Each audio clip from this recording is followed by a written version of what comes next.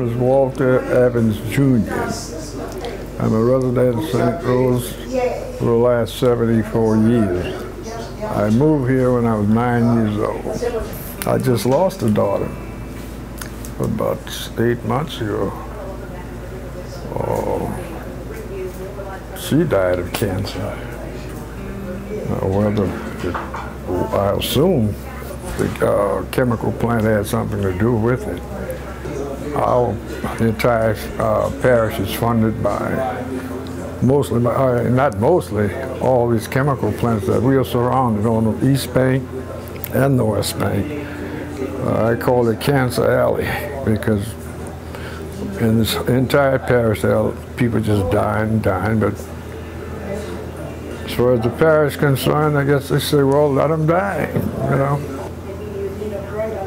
And on the other part of my family had 5 sisters. They all succumbed to cancer.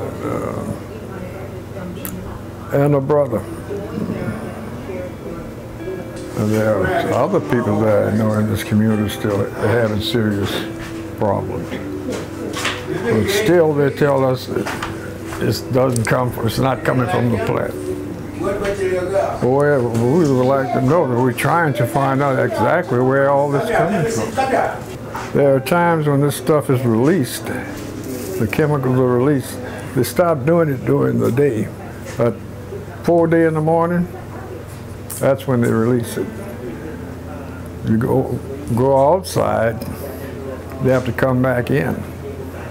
And sometimes it seems as though the air conditioners get pulled to the inside.